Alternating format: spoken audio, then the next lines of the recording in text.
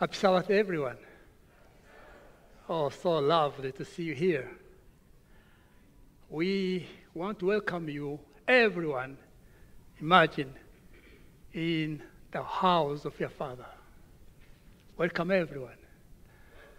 I know there are some people who are visiting with us for probably the first time or the second time, but who are not members. We want to invite them to show by their hands that they are here with us, so that we can say thank you to the Lord. Please indicate it by showing your hand. Thank you very much. Could you keep your hands up? I want to invite the deacons to come and give them some gifts. Please keep up your hands up. Keep your hands up.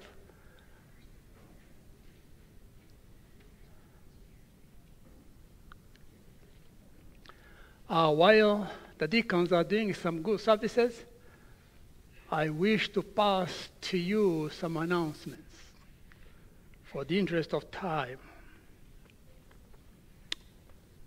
First announcement, I want to remind you that the Lord God is precious with us, and COVID is reducing time after time.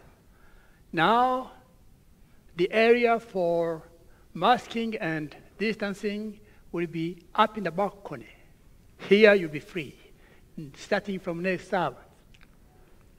I thank God for that. And also I want to remind the people who attend, everyone is supposed to attend the Bible class with Pastor David. It's at 4 every Sabbath, including today. And the topic is an interesting one. Ellen G. White and her sources. Her sources, please come. Pastor David has a secret to reveal to you about her sources. Another announcement is next Sabbath we have a Holy Communion. A Holy Communion that will take place here. There will be not only Lord's Supper, but also the foot washing.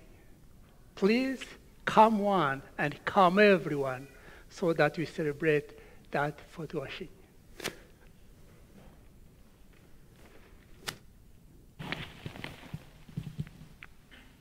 Good morning, brothers and sisters.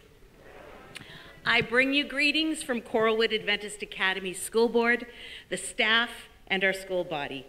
As I look out, I see many familiar faces, and forgive me, I don't remember all the names, but I see some students. I see all my current students, and it brings me joy. Pastor Hamster gave me 5 minutes to share with you. I thought to myself, how do I share 21 years of being at Coralwood in 5 minutes? And then the acronym FAMILY came to me so I can update you on Coralwood. F is for truly family. We currently sit at 126 students, 8 teachers, 2 teacher aides, 1 librarian, 1 chaplain, and Ms. Laura and I are in the office. And each morning, our staff gather in the library for family worship. And as we start our day with prayer, we are seeing how God is working in our school in a mighty way. Greeting our students at the front door, learning their names, demonstrates to our families that they are important to us. They are family. Our kids stand up for one another like families do. A couple weeks ago, this demonstration of family was seen in the halls, and I have to share. A little grade 2 girl was crying rather loudly in the hallway because she couldn't open her water bottle. A grade 9 boy came upstairs and he stopped and said, "What are you crying about?" She said, "I can't open my water bottle." He said, "Here." And he did it for her. He says, "Now stop crying and get back to class." It was the funniest thing to watch, but that's what families do, is we help each other. Watching our youth care for the younger is family. Interviewing new students this month has provided an opportunity to invite more people into our family. And when asked why they come to Coralwood, They simply say, we have heard there is a family environment who cares. A, academics. A new curriculum is rolling across our teachers' desks this fall. We're grateful for the updated material because 2002 is the last time we've updated it. So 20 years later, we've got some good information coming. But we have the freedom to teach our students the concepts that we have to teach them from a biblical perspective. I'm grateful for that freedom still. Our students have graduated from Coralwood and gone on to be engineers, dentists, paramedics, nurses, and several own their own businesses. So when I hear rumors that say Coralwood doesn't provide a quality education, I say nay, nay. That is so not true, because our kids are being accepted into U of A, Berman, Oakwood College, and going on to Loma Linda. PAT results are coming in, and we have some strong results that our Coralwood students are thriving compared to other schools in the province. I got proof. Come see me. I'll show you. Quarterly, we are administering reading tests to our students from grades 2 to 9.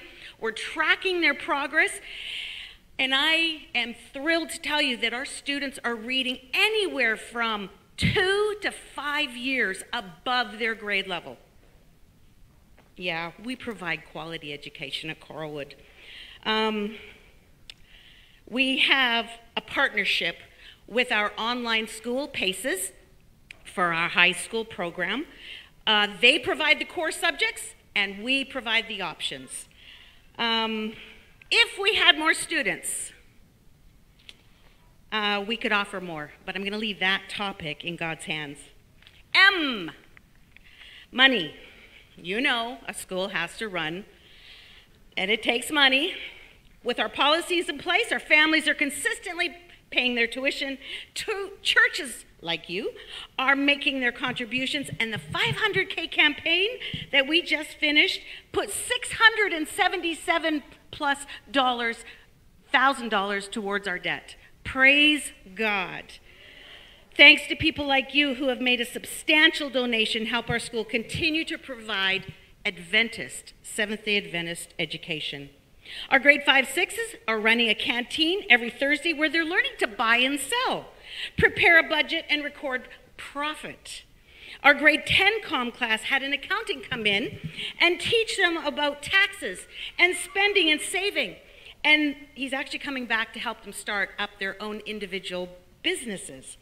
But he left us all with a simple yet profound statement, and that is, don't spend what you don't have. Ooh, I guess I'll put my credit card away. But we do have a few leaks in the roof. That huge snowfall that came just last week, droop, droop, droop, droop. So we are needing to raise money for a new roof. Letter I.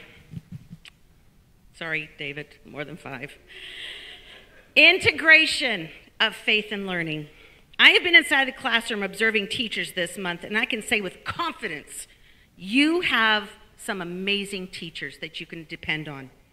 All Alberta certified, all SDACC accredited, and they are delivering lessons with enthusiasm and vigor.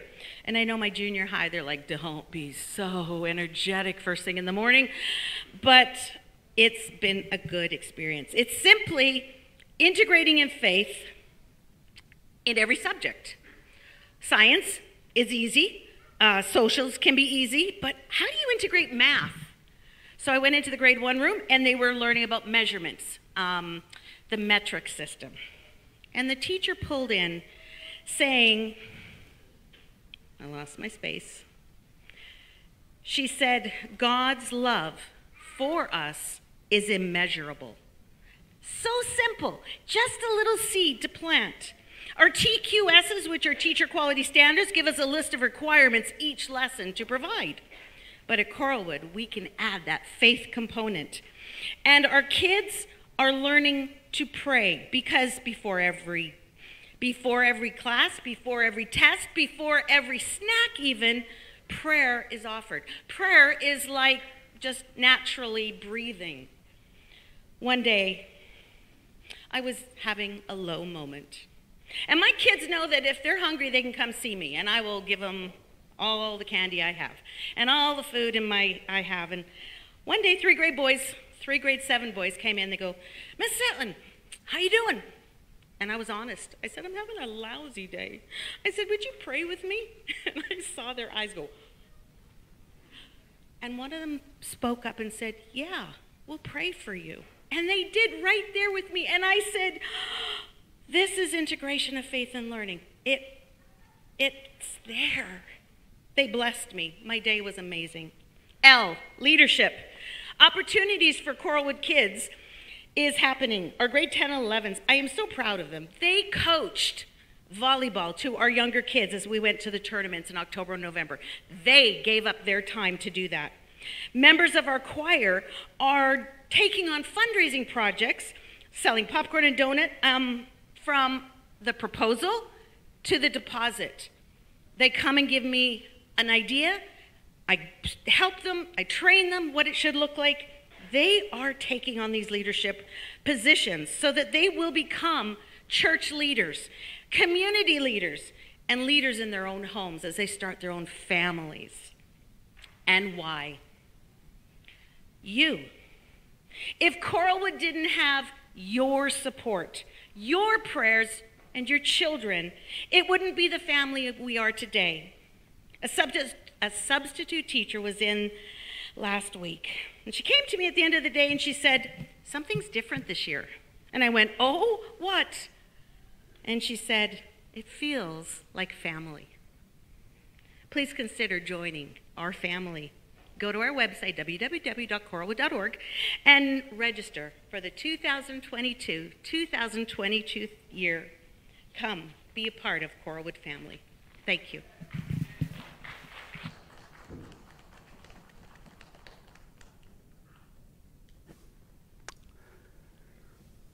Thank you, Mrs. Hedland. We want to call on worship. Shall we all pray? Thank you, God. Thank you for, again, your children who are here and who are always thirsty and hungry to hear your word and meet with you.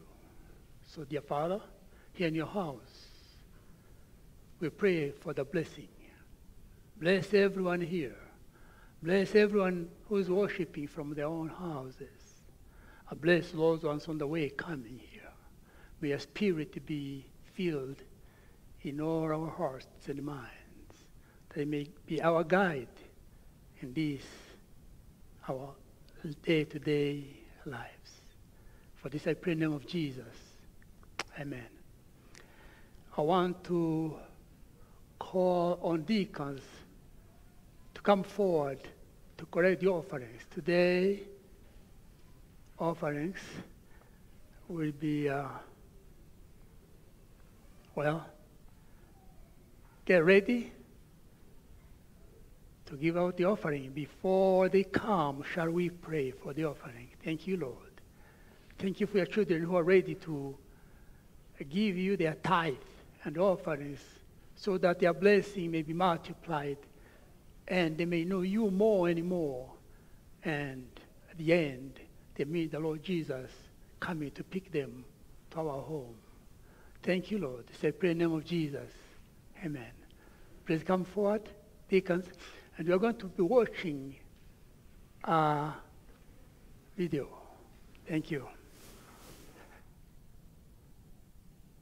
Why you're a church member? Now, some people belong to the church because they love their pastor's sermons. Others love the social interactions, the music, and the potlucks. And still others belong to the church because they believe that this is the right thing to do. Now, there's nothing wrong with any of those reasons, but shouldn't we have less self-centered reasons for being together as the worldwide body of Christ? Jesus' reason for coming to this world was not self-centered. The Son of Man did not come to be served, but to serve, and to give his life as a ransom for many. Now, Jesus also said that God sent him to save the world through him. And following in Jesus' footsteps, the church and its members should never lose sight of one of the main reasons why they are together: to save the world. And this means embracing a universal mission. It requires us to pray, plan, and act together as a world body to save people not only locally, but also regionally and globally. By planning and working together as the global body of Christ, we become stronger and we can go farther and faster. But where do the resources that we need to accomplish our worldwide mission come from? Among other things, the plan of tithe and offerings and the way those funds are distributed worldwide in an equitable way provides us with an opportunity to join Jesus in his global mission unselfishly. Now, the story is told of a pastor who refrained from educating his members about the danger of self-serving generosity and the importance of supporting the missionary endeavors of the global church family. His large and well-off congregation was known for its generosity. But instead of focusing on Jesus' worldwide commission, they were keen to invest in the regular upgrading of their church facilities. Unfortunately, sometimes this meant that they would stop returning a faithful tithe and participating in regular missionary offerings to invest almost exclusively in their local church. After some years, the conference transferred this pastor to a different and less affluent locality, and he quickly understood the consequences of the narrow vision of mission he once had. How large is our vision of God's mission? We are saved because God emptied heaven and sent Jesus to our world. Following Jesus' footsteps, the church at some point mobilized resources to send a missionary to your home country or region. With Jesus as our model, would you also like to be an instrument of love to every nation, tribe, language, and people? Each time we worship God with our tithe and promise, we have another opportunity to give globally, joining Jesus in saving the world. May we put our desires last and God first.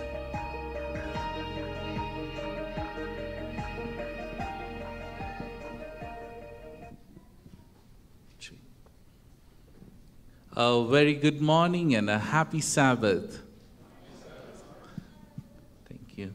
So let's all join our voices as we sing praise and worship to our Creator, Christ the King. With our heart, with our voice, before his throne rejoice, because praise is his gracious choice. Hymn number 10, Come Christians, join to sing.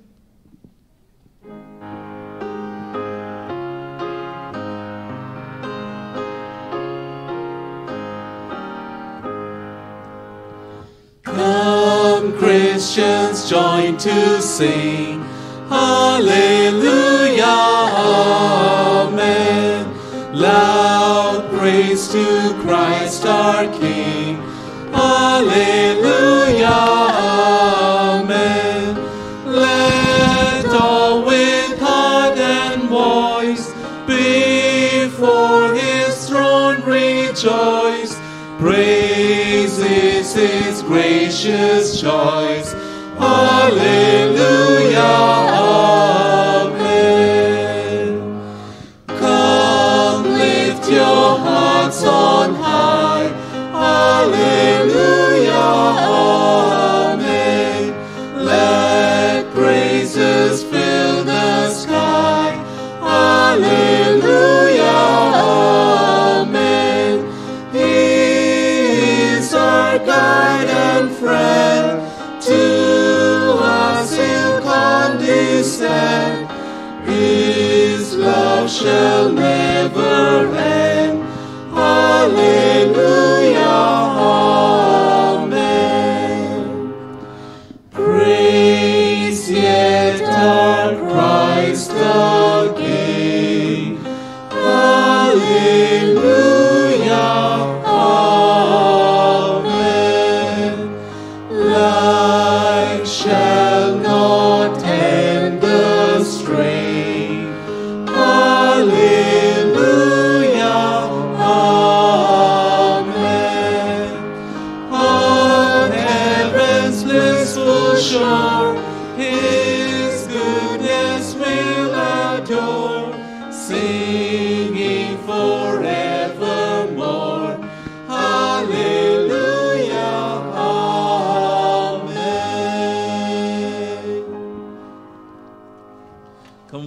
that love the Lord, let's join our voices and sing hymn number 422, Marching to Zion. Marching to Zion.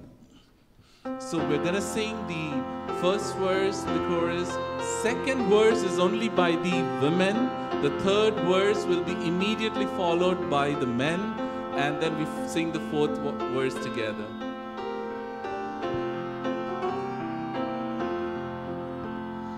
Come we that love the Lord, and let our joys be known.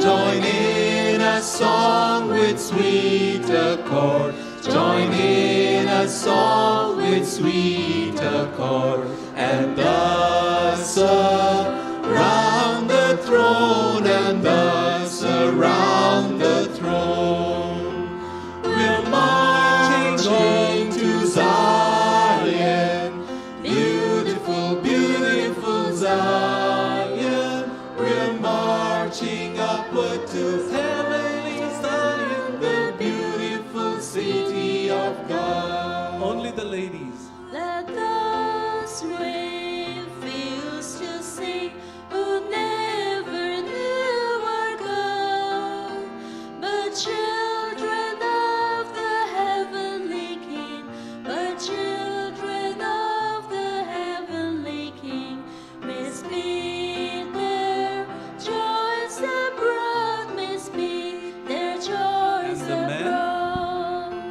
The hill of Zion is 1,000 sacred sweets.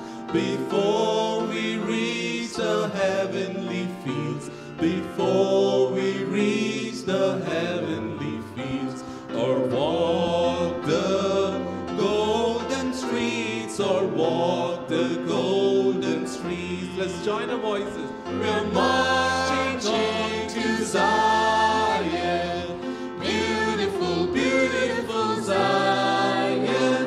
We're marching upward to Zion, the beautiful city of God. Then let our songs abound, and every tear be dry. We're marching through Emmanuel's ground.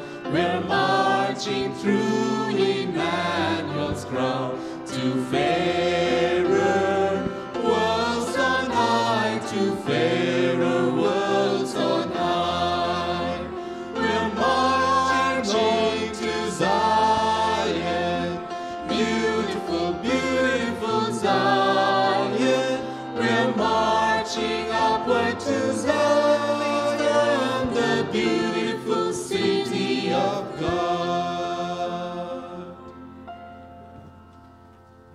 For opening hymn, we'll sing, I love to tell the story of Jesus, the story of his love to everyone around, the old story of Jesus and his love. Hymn number 457. Let's all rise as we sing, I love to tell the story.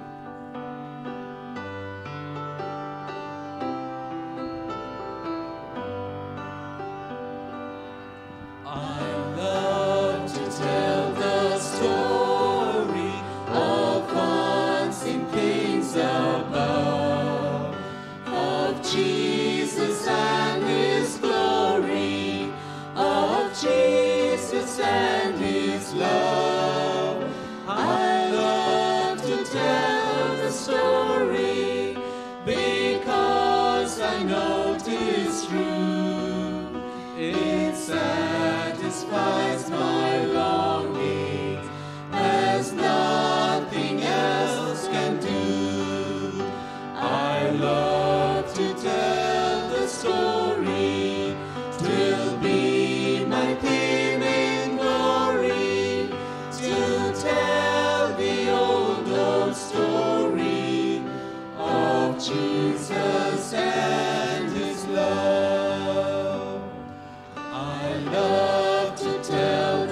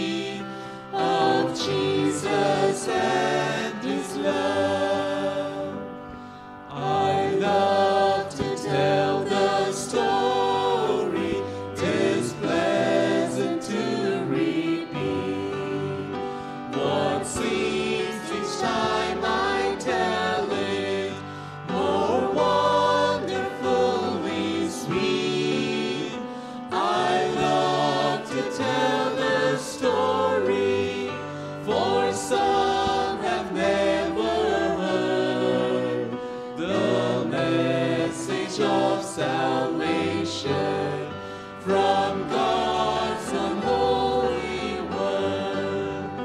I love to tell the story. 'Twill be my theme in glory to tell the old story of Jesus and his love. I love to tell the story for those who know it best. Seem hungering and thirsty to hear it like the rest. And when in scenes of glory I sing the new song, 'twill be the old story that I have loved so long. I love to tell the story. 'Twill be my theme in glory to tell the old story of Jesus and his love. Amen. You may all be seated.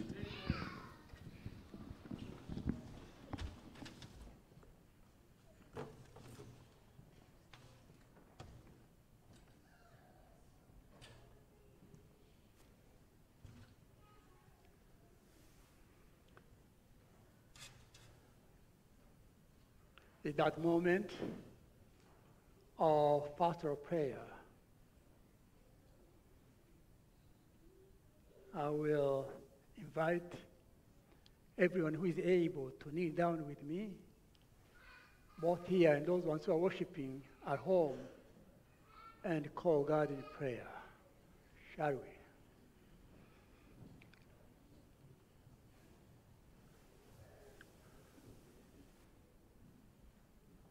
Our God and our Father,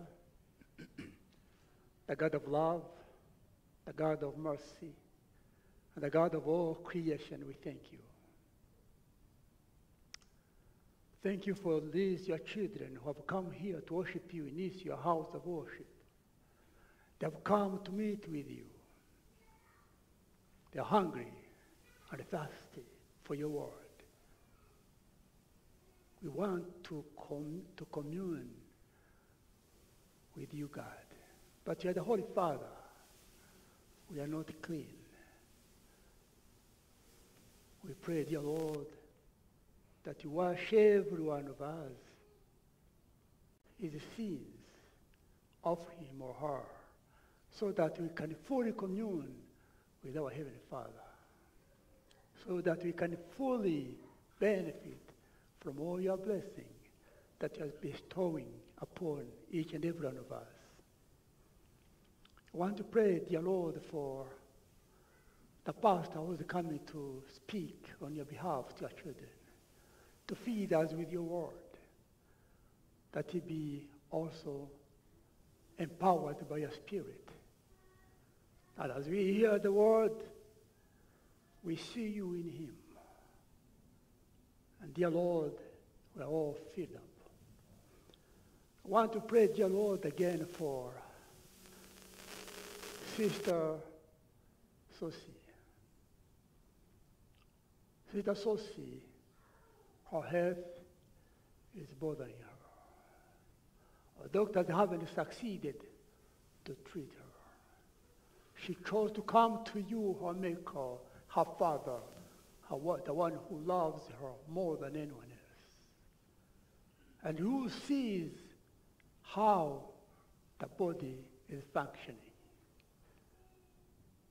that you may heal her. Lord Jesus, when you're on the earth, anyone who came to you saying, if you're willing, you can make me well. You never said, go away, I'm not. You simply said, I am willing, be well. May Mrs. Sosie hear those wonderful words from her Savior saying, I'm willing, be well. I want to pray, dear Lord, for the Corwood Academy, the staff, students, and the board, the administration, that you bless them. They are there to preach your word. They're there to spread your gospel to children and parents alike. How can they make it, dear Lord, if they don't have your power and your blessing? Bless them. Bless the leadership, bless the principal, bless the pastor, bless the staff, bless the children, the parents, so that the harmony of your children be also marching according to your will. Bless everyone, I pray. Thank you. Thank you for hearing our prayer, for you always hear us. Yes, I pray in the name of Jesus. Amen.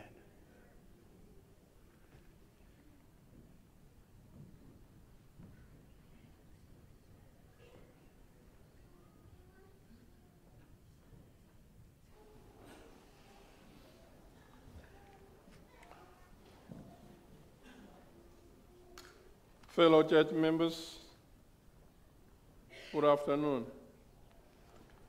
It's time to read the scripture reading. And please get your hardy copy. Don't depend on the gadgets, they may fail you sometime. Thank you. Let's read the scripture. And before we read it, a word of prayer. Lord, thank you for giving us the word. As we open it, guide us and lead us to understand. We pray in Jesus' name. Amen. Acts chapter 3, verses 21. Acts chapter 3, verse 21. And it reads, "Whom the heaven must receive until the times of restitution of all things, which God has spoken by the mouth of all his holy prophets since the world began." God bless you.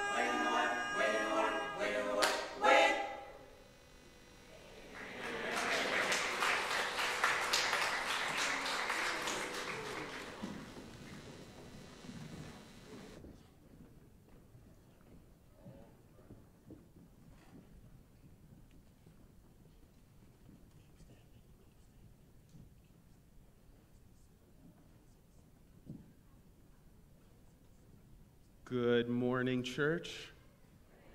Isn't that a blessing? I love hearing them sing. Them practice everything. It's just wonderful. So thank you, choir. At this time, we'd like to start our sermon with the children's story. So we'd like to invite the children to come forward, have a seat on the front row here, and we'll start with a story. All right?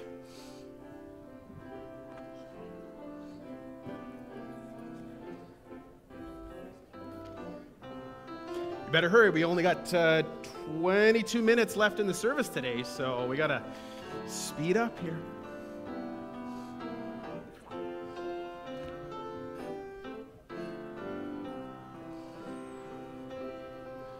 Wow. Hey, buddy. All right.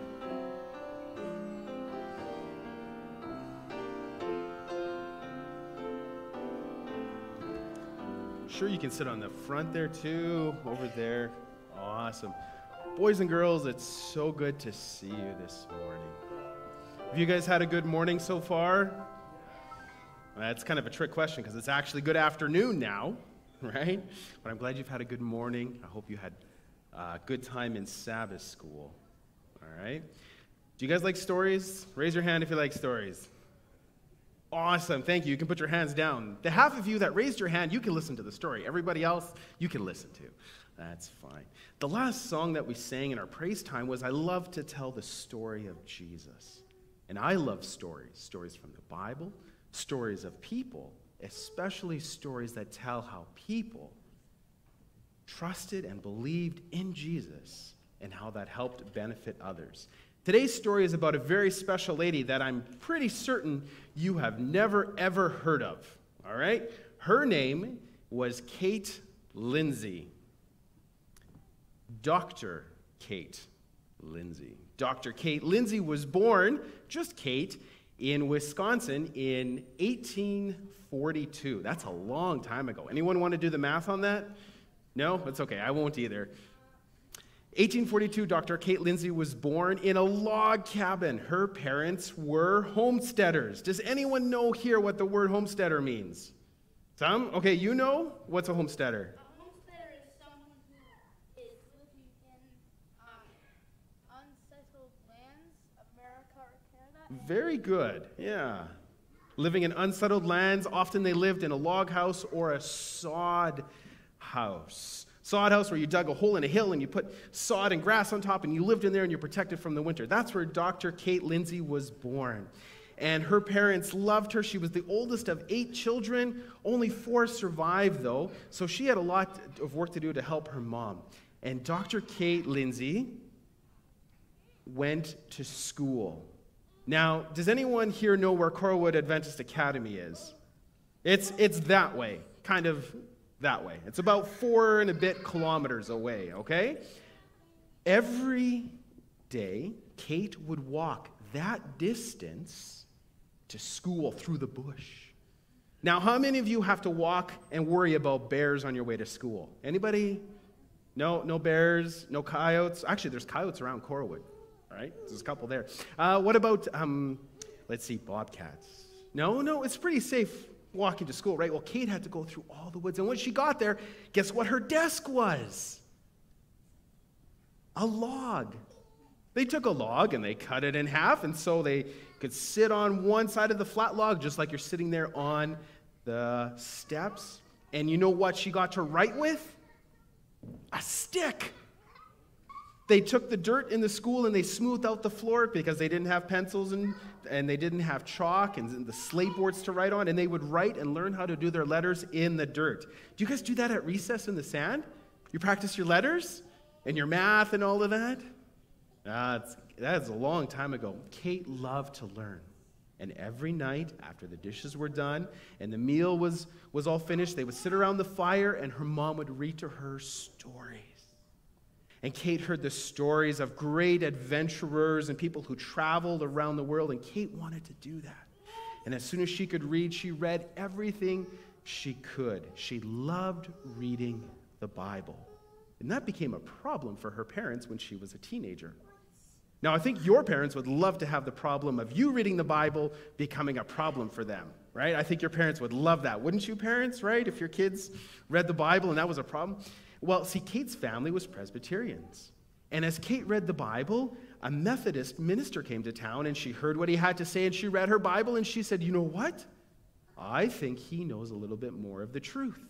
So she joined the Methodist church, and her poor parents were like, oh no, she's becoming religious.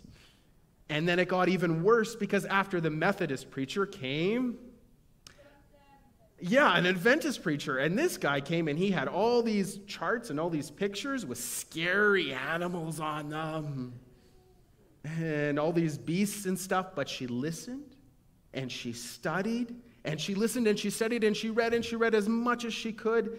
And she decided to follow Jesus and keep the Sabbath. Well, her poor parents, it took them a long time before they came around, but eventually, even her mother joined the Seventh-day Adventist Church. Well, if you can imagine, in the 1800s, if you were a girl, you didn't have a lot of opportunity in education, right? You didn't have a lot of opportunity in work, and that really bothered Kate. Kate wanted to be a nurse. You see, someone gave her a book about Florence Nightingale. Does anyone know who Florence Nightingale is? Anyone heard that? A couple people? Good, too. All right, so there's your homework. Another name you can look up, Florence Nightingale, and she was a nurse. And Kate read all about what she did, how she served others, how she helped to heal the wounded soldiers. And she said, I want to do that. There was only one problem. There was no nursing school. Can you imagine you want to go and become something and there's no school to help you do that? So Kate had to wait, and she learned, and she found a program where she could learn how to help heal people using natural remedies. Because at this time, you know what the doctors were telling you? You shouldn't take a bath. Taking a bath is bad for you. Do you think taking a bath is bad for you? Oh, good. I'm so glad to hear that, and I think your parents are too. Yeah, so they were giving all sorts of crazy medical advice. And Kate would read, and she would study, and she would read some of what Ellen White wrote, and she said, this doesn't sound right to me. When she found a doctor doing things like, let's go for a walk outside. Let's open our windows. Let's enjoy the sunshine. Let's drink water. And they started to help people. In 1870, Kate did something that no other woman had done. Kate was a part of the first class of women at the University of Michigan admitted to medical school. And you know how you got into medical school in those days? You had to sit for tests, and the teacher would come and he would ask you all these questions. And there was one man, the Greek teacher, did not like ladies in this school.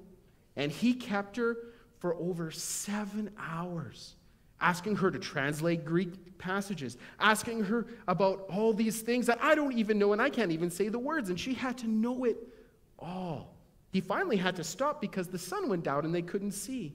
She got into school, and her class of girls proved that not only were women just as smart as men, if not a little smarter, they were better students.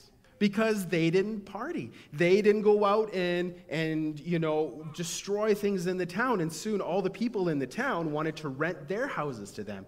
And in fact, when Kate graduated 6 years later, she was valedictorian of her class. Isn't that incredible? And you know what Kate did? She went to work at Battle Creek Sanitarium. And she started the nursing program. There was no program for nurses, so you know what she did? She started a school for nurses. And Dr. Kate worked so hard to help all these ladies learn how to be professional, to learn how to help heal, how to help tell others about Jesus through caring for them. Throughout her entire life, Dr. Kate loved to learn.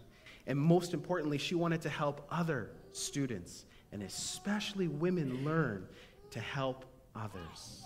So this afternoon, when you're at home and you're bored, you can look up Dr. Kate Lindsay and see what she did. You can look up Florence Nightingale and see what she did to help improve the lives of others. And I hope no matter what you do with your life story will be about you helping others to see Jesus, just like Dr. Kate. All right, thank you, boys and girls. You can head back to your seats now. Thank you so much for coming.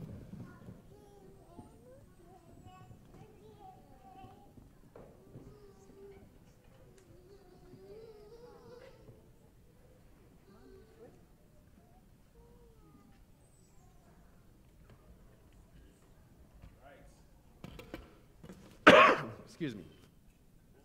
It's Education Sabbath, and that's why Coralwood Adventist Academy is here. And because it's Education Sabbath, of course, I came with my trusty backpack that has been by my side for many, many, many, many years now.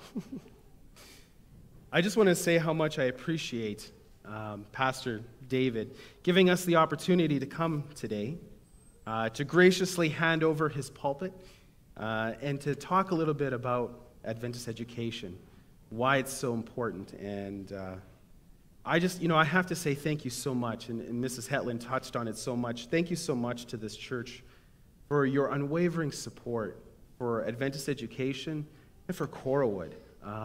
Your financial, sending your students, it really means a lot. Central sends the most students to Coralwood Adventist Academy, and because of that, you contribute financially the largest portion, so thank you for that.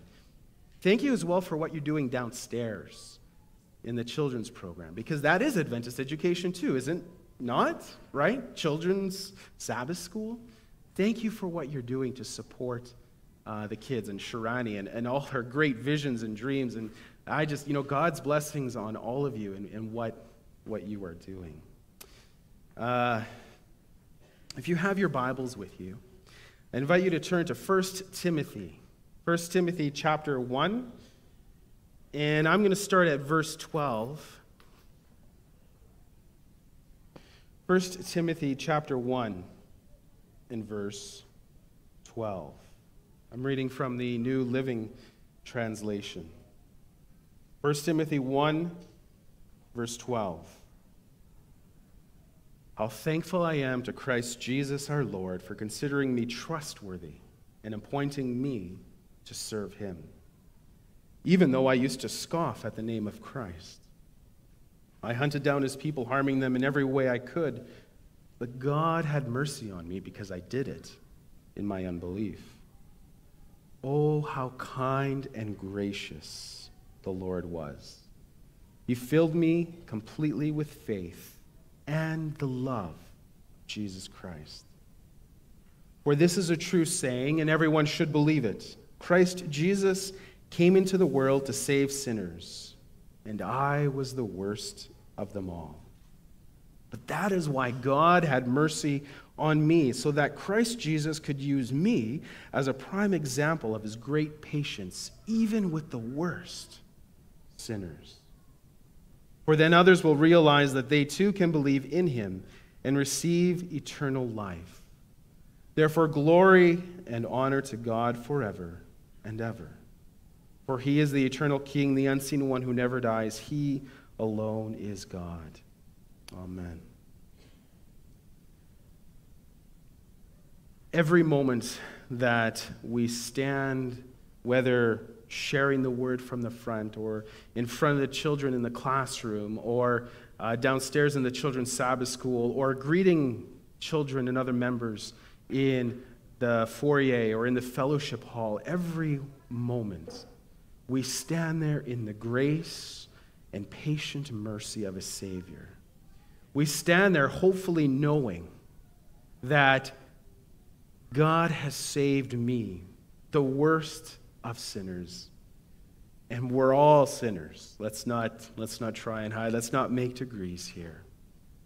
But we stand in the grace of Jesus Christ. Adventist education is this, that the instruction your students receive, whether downstairs, whether in your home, whether at Coralwood, whether at Berman University, Loma Linda, wherever they are, they receive that instruction through the lens, through a vessel that understands and stands in that truth, that I am a sinner saved by grace, and that in me is demonstrated the patience of God, that the students may learn and grow and believe. That's it. That's the sermon. But really, that's what Adventist education is, right? Whether downstairs, in your home, or at the school. The life of a disciple is to bring honor and glory to God. That's our job. That's our purpose, following Jesus, to bring honor and glory to God. Whenever the teachers deliver the curriculum, they deliver it through this lens. God's grace and his patient mercy in all of our lives.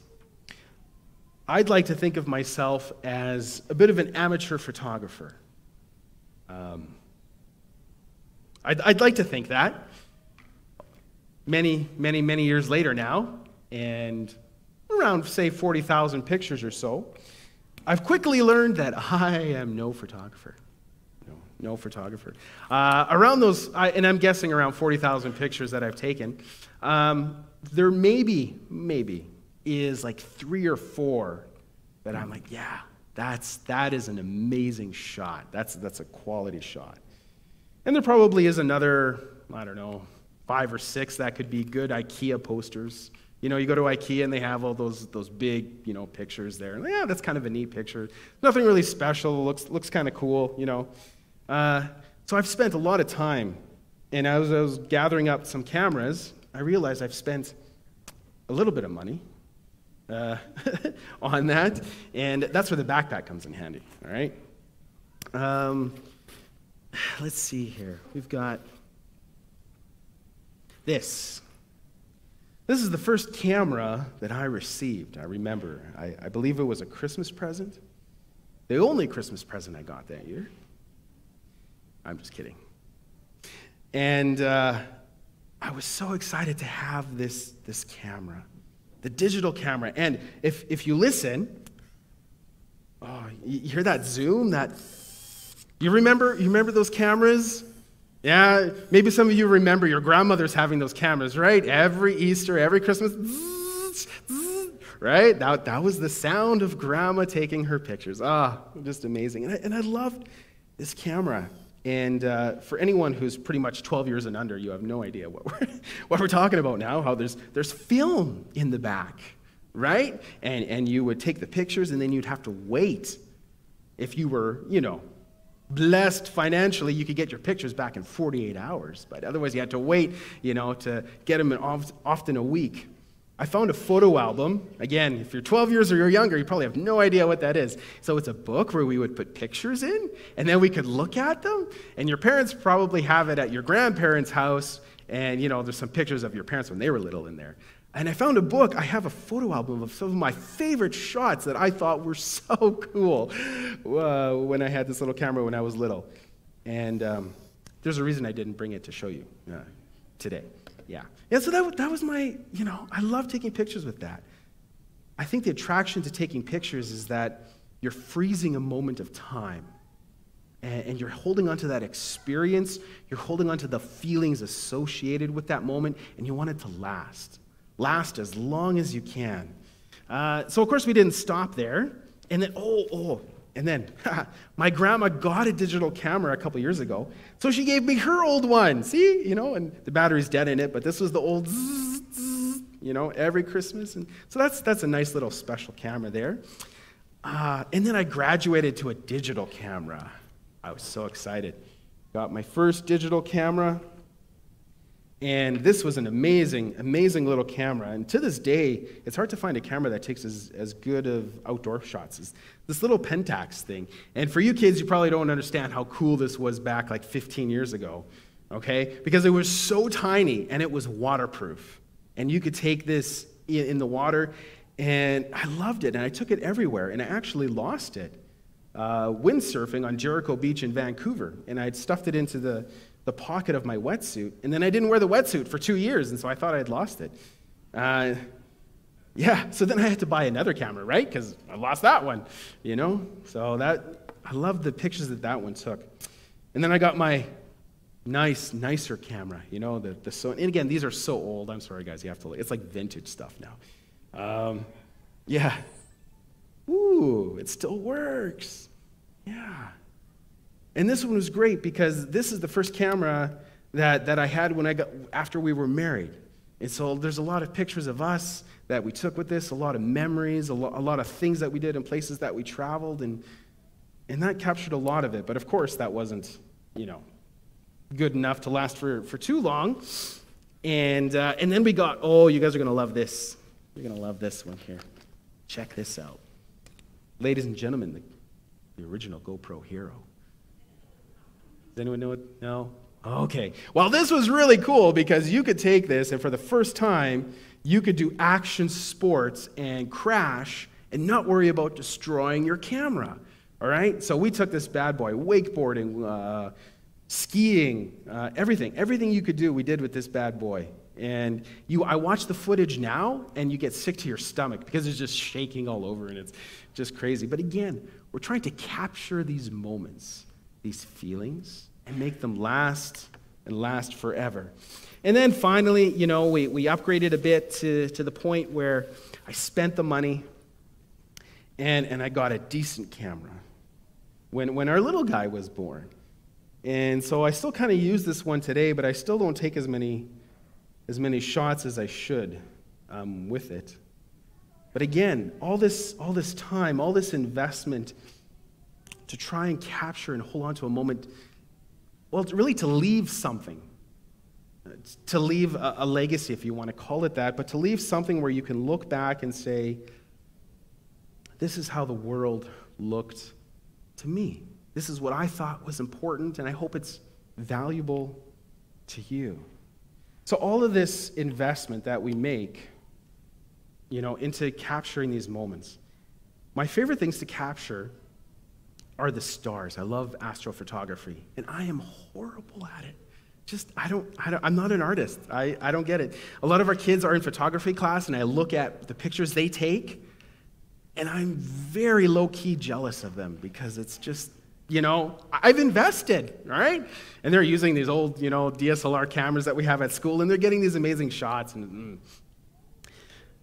couple of years ago, I was up in Yellowknife visiting Pastor Geraci and the church up there, and in the middle of winter, if you've ever been to Yellowknife, they have these little lighthouses around the town that are on top of buildings and signs, and when the aurora borealis lights up, they flash green.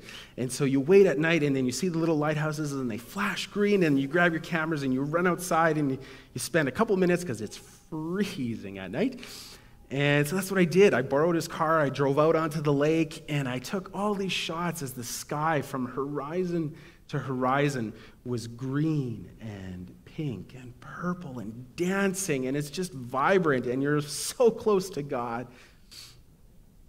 And I got back, and I looked at the photos when I went to edit them, and there wasn't one good photo, and I was so mad and so frustrated because I didn't have a tripod.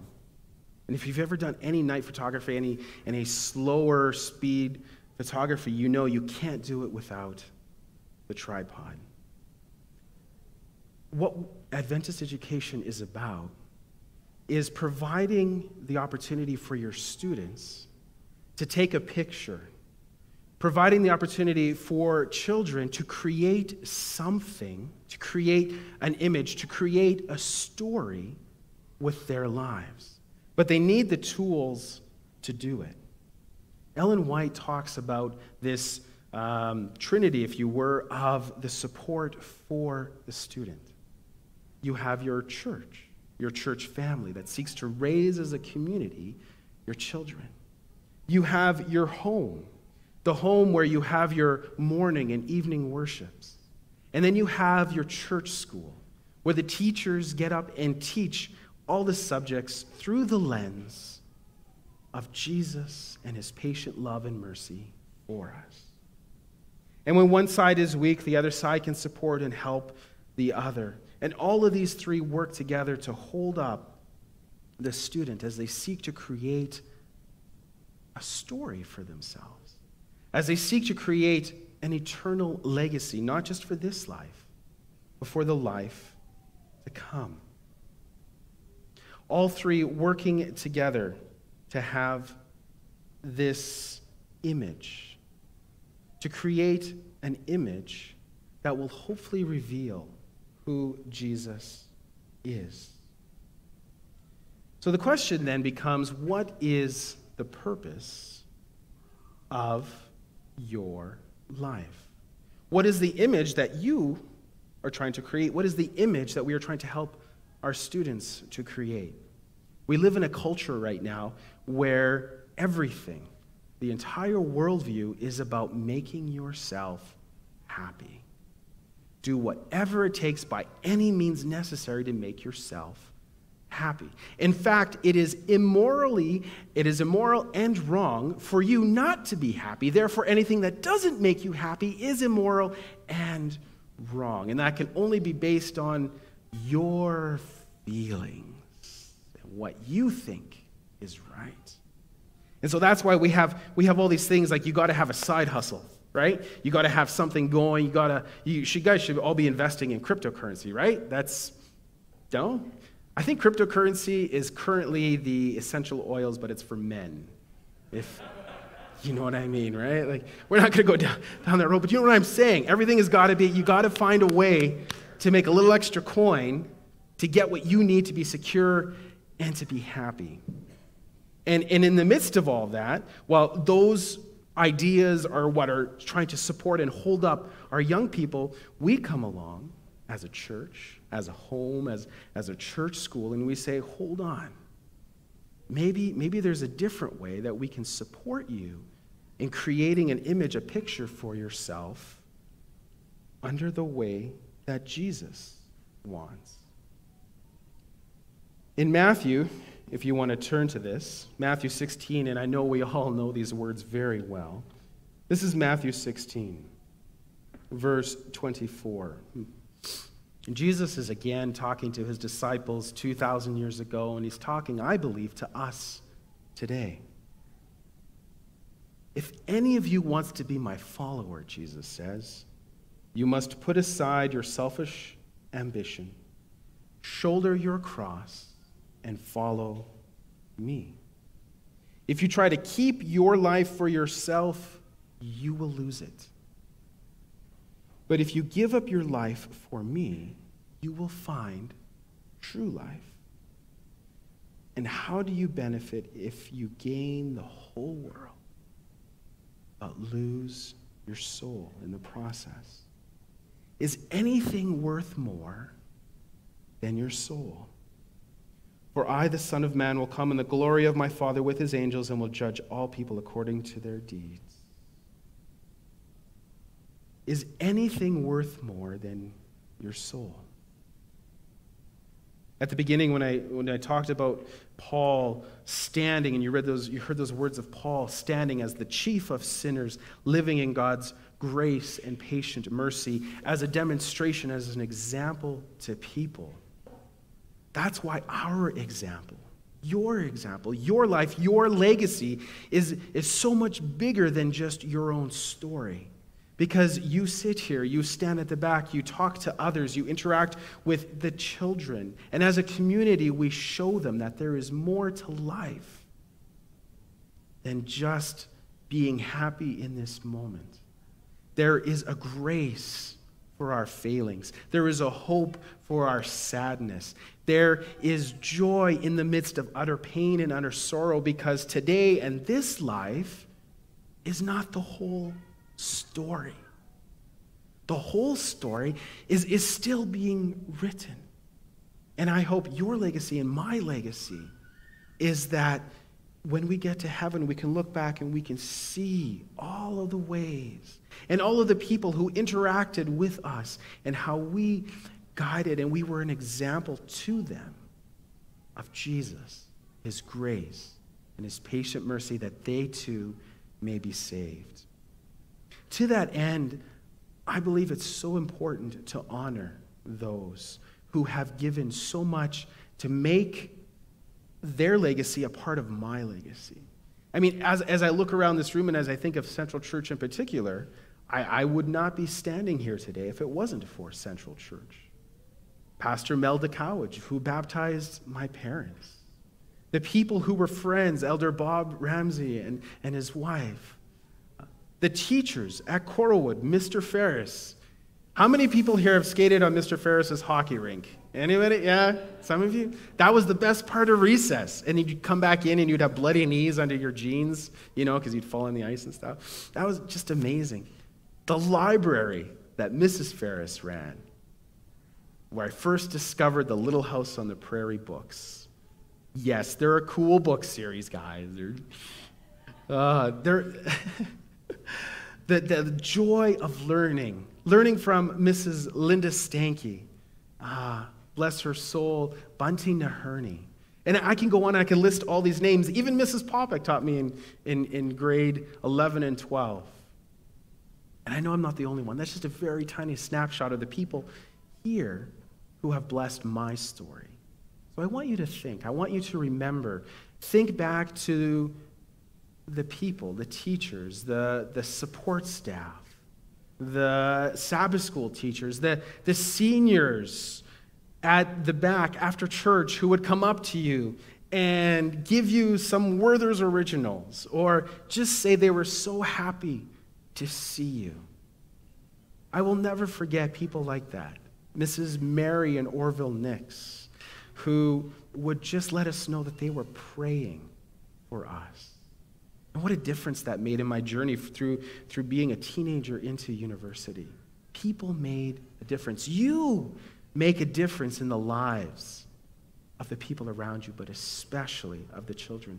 So I encourage you, if you see someone who's made a difference in your life, thank them. Reach out to them. Now you have so many opportunities through technology to just reach out and say thank you for what you've done, for making your legacy a part of my legacy. As the choir gets ready to come on up and sing our closing song, I want to leave you with these words from Jesus, this idea from Jesus, that what makes Adventist education truly unique is that we are doing this together. We are sinners, saved by grace, learning to become disciples of Jesus, growing towards his kingdom. And as we do that, we are making a difference for eternity, whether in the Sabbath school rooms, whether in the foyer, whether at home, whether at church school, whether at public school. I think of the witness of people like Mrs. Diane Hedgecock, who spent her career serving others in the public system. And I know many of you attend public schools, and you are witnesses to Jesus there, and you are living the life God has called you to live. So I encourage you, create the pictures. Create the pictures that when people look at, will lead them to say, hey, you know Jesus. Has Jesus made a difference in your life? Maybe he can make a difference in my life too.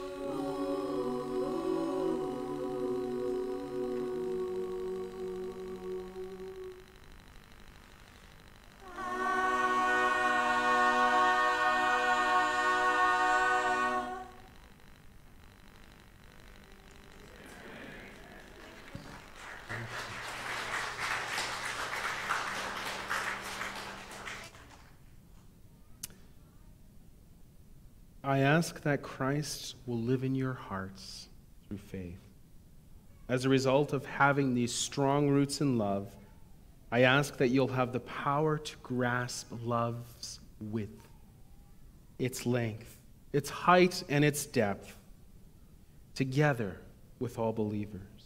I ask that you will know the love of Christ that is beyond knowledge, so that you will be filled entirely with the fullness of God, to his glory for all eternity. Amen. Thank you for worshiping with us today. Thank you, Coralwood Choir, for coming. And we just ask that we give a couple moments for those in the balcony to leave, if they choose to so do, and out through there. And then our deacons will dismiss us here on the front. Thank you, and go with Jesus.